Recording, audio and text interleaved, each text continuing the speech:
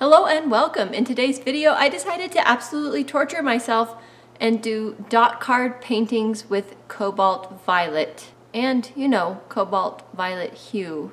That was kind of a bad decision. Let me tell you why.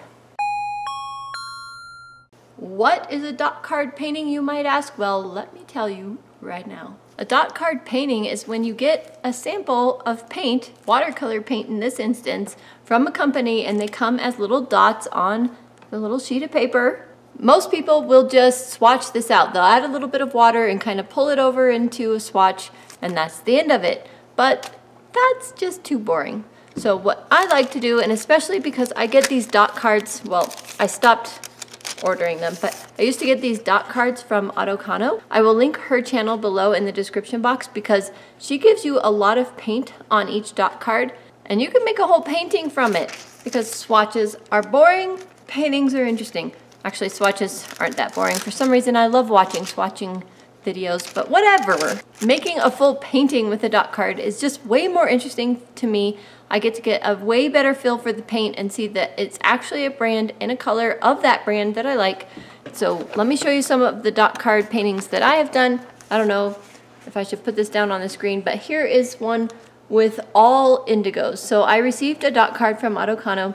They were all indigos, and I did all these paintings. I will link that playlist up in the corner over there for you so you can catch all my dot card paintings because they're so much fun. But anyway, you do these little paintings with each dot card and you get a really good feel for what each color is like. Well, those aren't dot card paintings, hang on.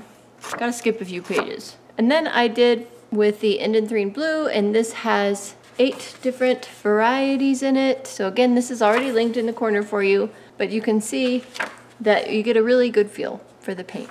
And I love it, and I love it, and I love it. However, this time I chose Cobalt Violet. I knew this could be a problem. And it was, but I persisted. But let me tell you the story. This is the Cobalt Violet dot card that I started with by Alkali. Again, I will link that below. So I started this little Cobalt Violet dot card painting experiment back in November of last year.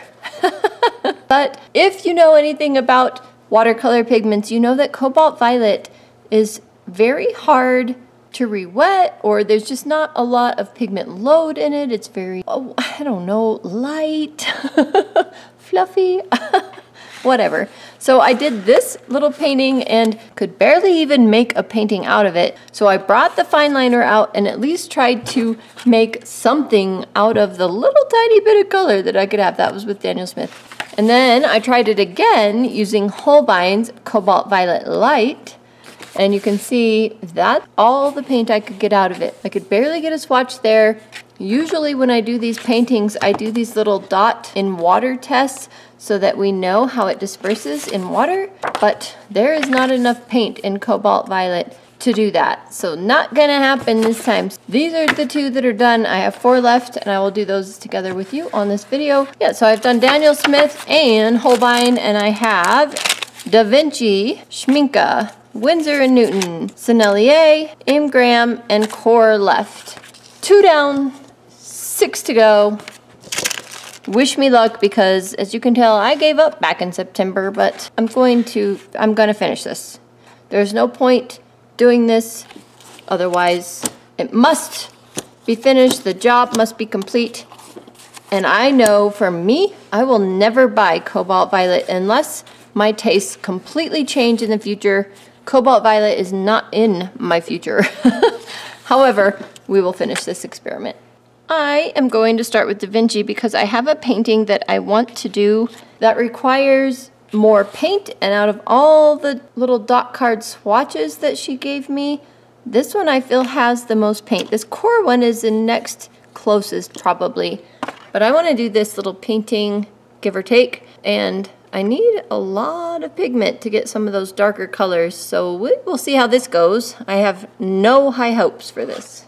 I started out with the masking fluid for the trees. I am not going to do the sleigh and the reindeer. It is way past time for that. But the stars and little stars are fine. So I started with the background and I could tell right away Not surprisingly, we have a problem. Let that dry, put another masking layer on, and this second layer, you can tell, you just can't. There is nothing more to say. You just can't. I tried to get it thicker and it just pulls up the underlayers. It's just a disaster. Here is the Da Vinci. I barely had enough paint to even make a painting. It is really, really sad. Let's move on. Here we have M. Graham's Cobalt Violet, which is the same pigment as the one I just used with the Da Vinci, but in this one, I was able to make an actual painting. I felt like I had enough paint to do what I wanted to do, what I needed to do. I could even make a little water dispersion chart at the end. It was a miracle. So tell me the differences between these two PV14s for those of you in the know. Next, we have Core's Cobalt Violet. I had a lot of hopes for this because you guys know Core is my brand. And while I was able to make a full painting, I was not able to layer like I had hoped. So sometimes with watercolor, you can layer and get a much deeper color. Not with this, but I was able to do a water dispersion test at least. Next up was Schminka's Cobalt Violet Hue, and you can tell right from the beginning that this is not a Cobalt Violet like we think of Cobalt Violet. It's definitely very purpley, if that's even a word, but whatever. You can see I am trying to do some layers and put a little boat there, and still having not a lot of luck with that, not a lot of pigment, but was able to do a water dispersion test. Next up, we have Winsor & Newton's Cobalt Violet. This is more the color that we think of with Cobalt Violet, and it did act very much like Cobalt Violet, not being able to layer. I did try the dotting method of trying to get thicker colors on, which works in a lot of cases, but didn't work so great in this, but I was able to get some likenesses of trees. Next up was Sennelier's Cobalt Violet Light Hue, and this is a hue, and you can tell right off the bat that it's a hue because I had no trouble having the right amount of paint to do an actual painting, and this is just something I kind of made up. I was getting a little tired of Cobalt Violet at this point, but I think I like what I did overall. And you can see there's plenty of paint here. I had no issues with that. Could even do a dispersion test and all the usual stuff. And to try to make them look like something in this sketchbook, at least, when I go back and look at it in the future, I brought out the liner. This was a Sharpie I already had on my desk, so no big deal. Hopefully it's okay to use in here. And outlined them all. Even if they didn't need outlined, I outlined them just to make them cohesive and look similar, I guess. So that's what I ended up with. And if you ask me to pick my favorite, I can't. I don't like any of them. Well, that was fun. That was not really fun.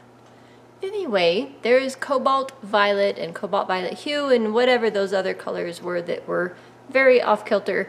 So I hope you enjoyed this video. Next time we will be doing a dot card that is way more pigmented, a lot easier, a lot more enjoyable. So thank you very much for joining me today. I will see you guys in the next video. Bye for now.